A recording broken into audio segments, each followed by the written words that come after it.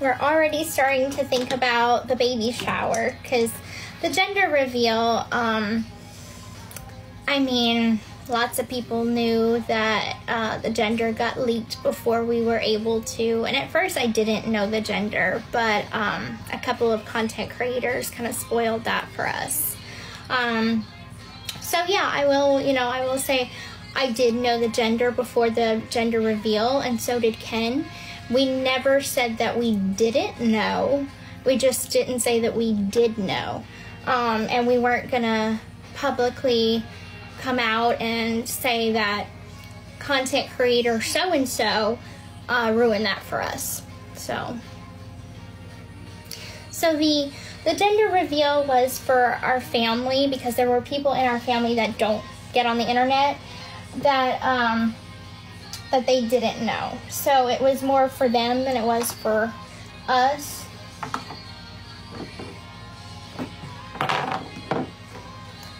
All I can say is, going forward, try to be more careful about, we'll just try to be more careful about who we let in our inner circle as friends and as confidants, and keep everything really close to home.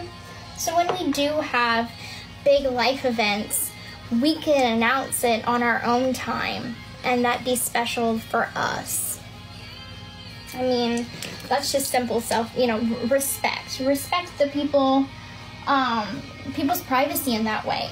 If they have a certain event that, they want to have, like a wedding or a gender reveal or a baby shower or, naming your kid, whatever you're going to name your kid, it should be the person, it should be the mom or the dad or the parents that put it out there. It should be you that gets to put it out there, not content creators on TikTok for clicks and views. That's no couth, that's not having any sort of respect. That's my 2 cents on it, guys. I'll stop going on a rant. Alright. Well, I gotta go call Ken and see where he's at. Yeah, that's the way it should be. Absolutely. Like, I don't feel like talking about somebody else's kid should be okay. Talking about somebody else's baby should not be a thing. It was really hard not to have that ruined for us. Because at first we were not gonna know until the gender reveal, and then these content creators was like, this is what it is, and of course I look at that, I see that. So naturally,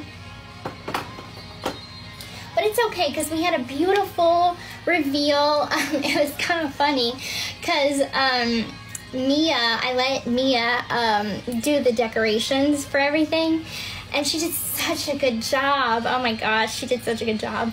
The backdrop for the pictures was gorgeous. Ken's dad, his stepmom, and his half-sister came the day before.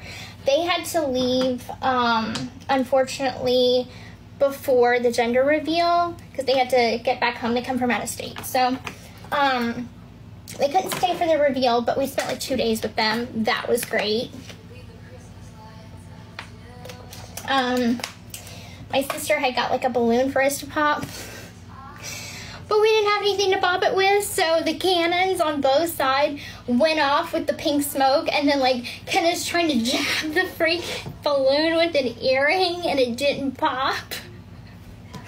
Oh, and then like the thing fell over, and I'm like, it's a girl! It was hilarious. Oh, it was so memorable. He had to be there.